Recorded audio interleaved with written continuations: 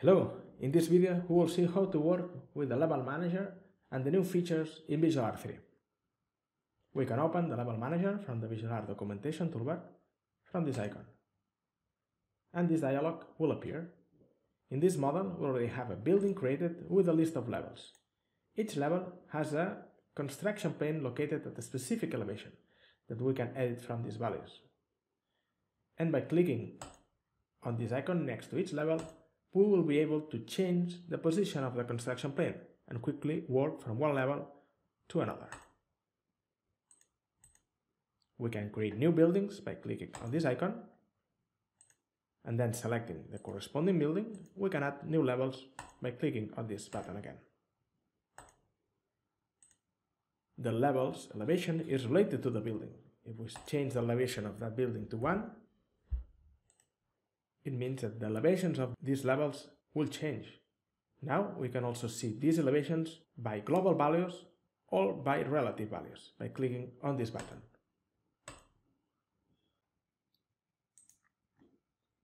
In this case, I'm going to delete this building now. One of the new features in VisualARQ 3 is the option to assign a boundary to a building, and we can do it from this icon next to the building. When we click on it, we can set a new boundary, define it as a rectangle. As soon as we do it, we can see this boundary represented with this dotted line type. And it will appear every time we select the building. We can also see that this icon has changed as soon as the building got a boundary. We can reassign a new boundary by clicking this icon again and defining a new rectangle, or we can do it from an existing curve by selecting from Curves option. But the selected curve must be a closed convex polyline with at most 8 edges. If we select the option None, we will remove the boundary from the building. I'm going to select it again. Also, as soon as we assign a boundary to a building, a light bulb appears next to this environment entity. The environment is the area surrounding a building boundary, and it only appears when we have a building with a boundary. If we hide the environment, everything around that boundary will hide. But also, we can just hide the building and everything inside that boundary will hide. If we do right click on the building, we can isolate it, so only the geometry inside that boundary will appear in the scene. If we do right click on the building, we can see some more options. For example, we can extract the boundary to modify the curve that can be used to create a new boundary. We can also remove it, and we have some other options as well.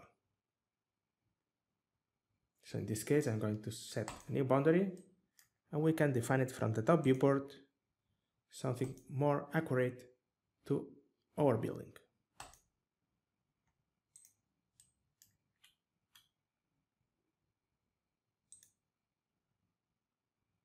The fact that the building has a boundary, it will also affect the level's visibility. So when we hide levels, only the part of the level inside the boundary will hide. And now we can also hide non-consecutive levels. We can also isolate them if we do right click and select Isolate.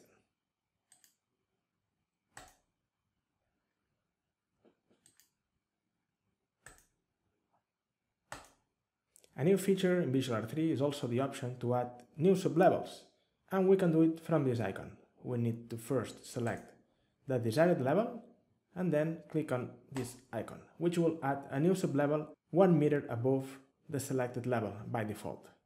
For example, we will create a new sublevel that will be placed on that platform.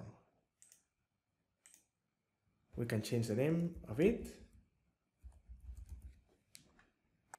And now we'll have the option to switch the construction plane of that level. And now if we see the model from the front view, we can also see a reference mark of that level. We can change its elevation by editing this value. If we click on this rule arrow, we will be able to define the elevation directly in the model. And now we have the new sublevel in the desired location. We can change the position of the construction plane, and everything that we draw here will be created on top of that level. Sublevels, like other levels, also have a cut plane located in relation to the sublevel's elevation.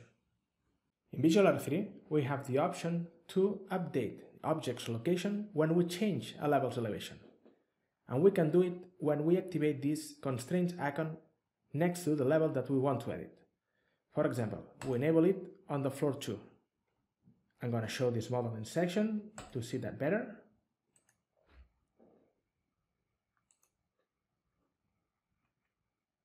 And we have the elevation of the floor 2 along that level over here. Now we change that level elevation, for example, to 6.3.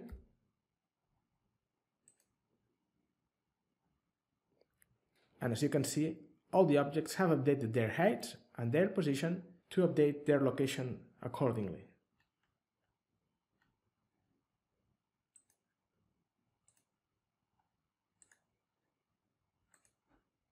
If we want to some specific object do not update their position when the level where it is located is edited, we need to select the object. For example, imagine we don't want to change that object's position, and from the properties we need to go to this constraints icon here and uncheck the option to link to levels.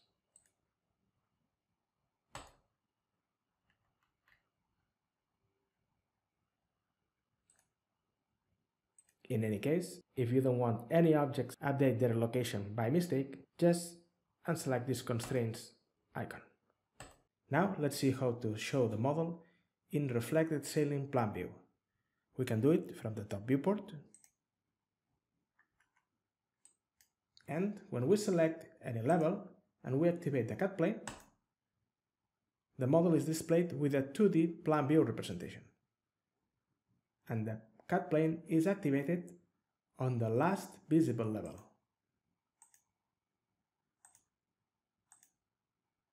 Now, if we select a level and we want to show it in a reflected plan view, we can select this icon and align that ceiling plan view to the selected level. Now, this reflected ceiling plan view will be visible on the lower visible level.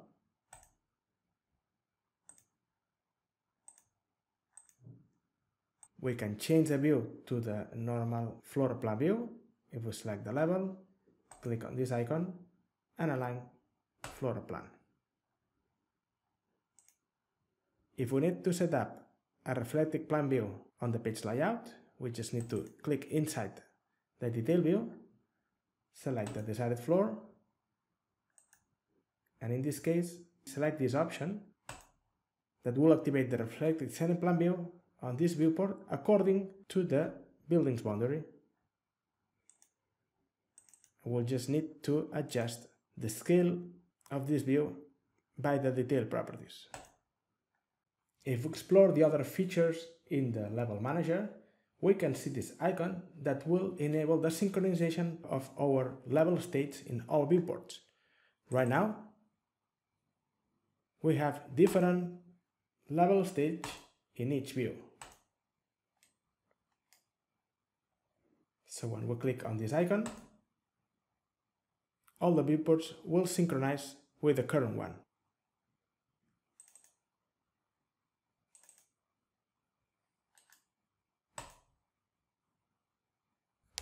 And we can click here again to change the level stage in each viewport individually.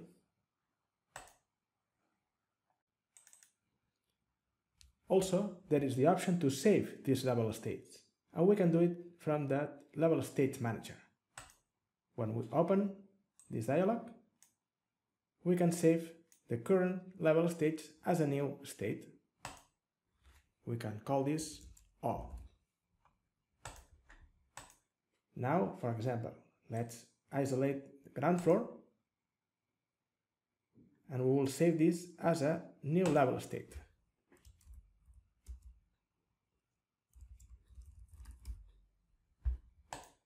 Now we can select one of these two level states and load it into our model.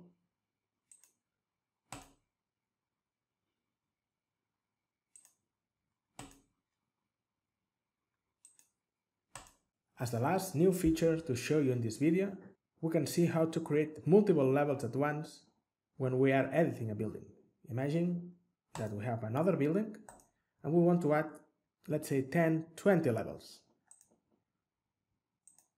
We'll do right click on the building and select this Add Levels option. This dialog will appear. We just need to type here the number of levels, the start number, all the level settings, and we can see here a preview of how this list of levels will be generated. Also, we can change the direction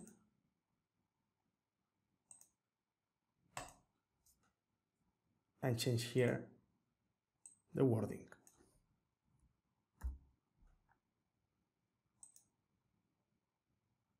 We click OK, and all the levels will be generated. I'm going to delete this by now. Thanks for watching.